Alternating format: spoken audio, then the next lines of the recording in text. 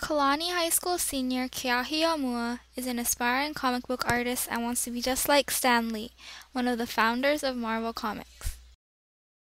Stan Lee, he's a Marvel comic artist. He's been working even during the World War II since then, and that just shows that I can keep going strong like him.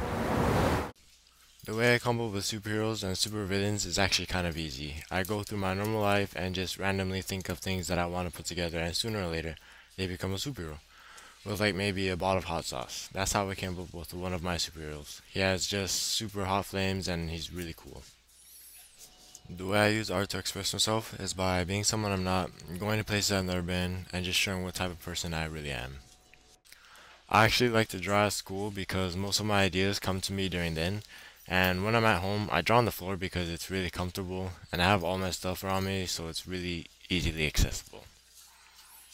The way I'm going to try to get my art out there is by using social media and kind of like Facebook, Instagram, get people to follow me, look at my art, and have them kind of show off to other people what I can do. Hopefully with that, I can be able to get famous.